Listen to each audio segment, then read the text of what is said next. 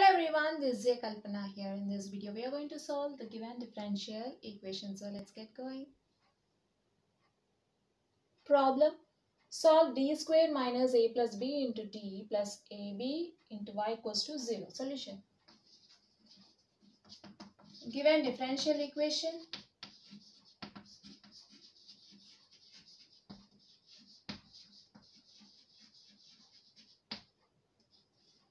D squared minus of a plus b times d plus ab into y equals to 0, right? Which is in operator form.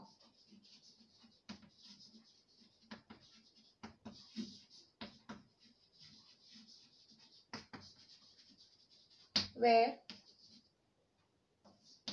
operator form f of d into y equals to 0. Where f of d equals to d square minus of a plus b into d plus ab.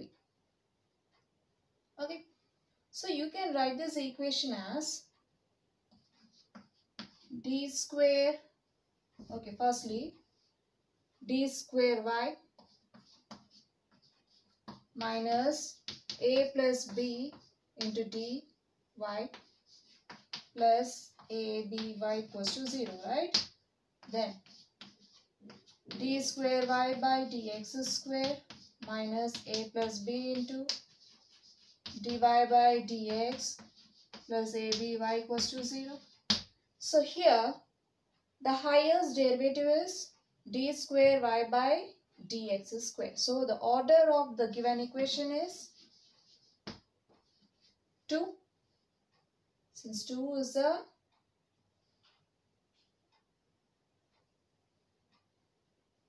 second derivative, right?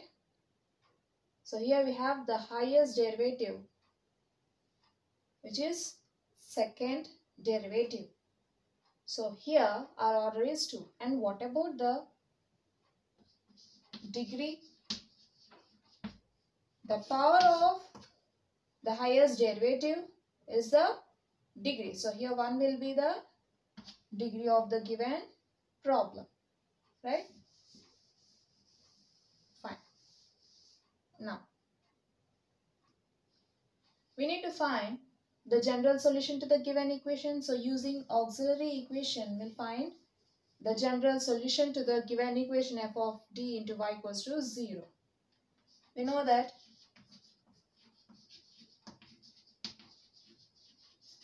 the auxiliary equation of f of d into y equals to 0 is f of m equals to 0. Where f of m equals to, how we'll get f of m? Simply by replacing d by m, we'll get f of m. M square minus of a plus b into m plus ab. Okay. So now we have auxiliary equation.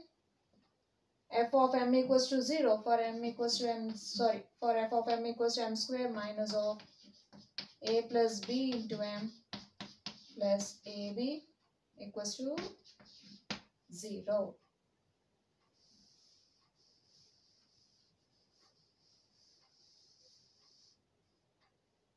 Now we'll factorize it. Consider this polynomial, we are going to factorize it. Okay, or you can write the equation as m square minus am minus bm plus ab equals to 0. Now take m common from the first two terms, you'll get m times m minus a, and take b minus b common from the next two terms, you'll get minus b times m minus a. See, minus b into m minus bm, minus into minus plus b into a, ab equals to 0. Now if you consider these two terms, you're having m minus a in both the terms. So we'll take m minus a common from these two terms, then we'll get m minus a times m minus b equals to 0.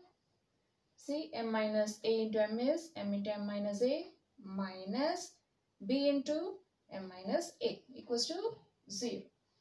Now, equate this also.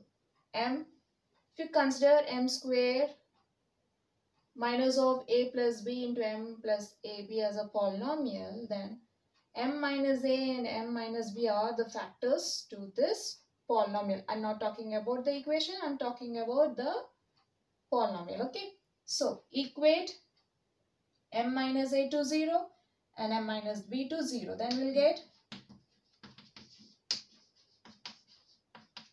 roots. M equals to a, m equals to b, right? Then m equals to a, comma b are, that is m equals to a and b are the roots of f of m equals to 0. Now look at the roots. You're having a and b, okay, which are distinct, and also it is considered as real, since see here p1, p2, so on, pn are real constants, right? So a and b must be real and distinct.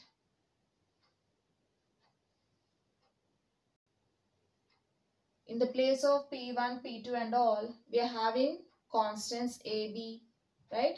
A and b, okay? So here a, b are real constants and they are distinct. So therefore, the roots are real and distinct. In the place of every derivative, you are having coefficients, right? Here you have 1, here you are having p1, p2 and so on. These are derivatives. Fine. Now, we'll write the general solution using the formula.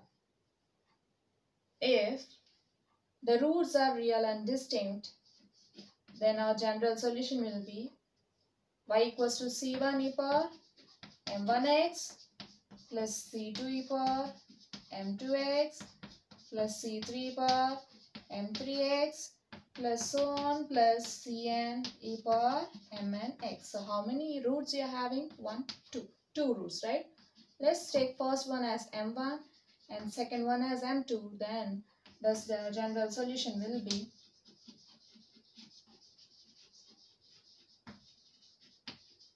y equals to c1 e power for m1 ax, either you can take m1 as a or b, plus c2 e power m2. We already took m1 as a, so the remaining is b. Take b into x. Okay, this is the solution. Or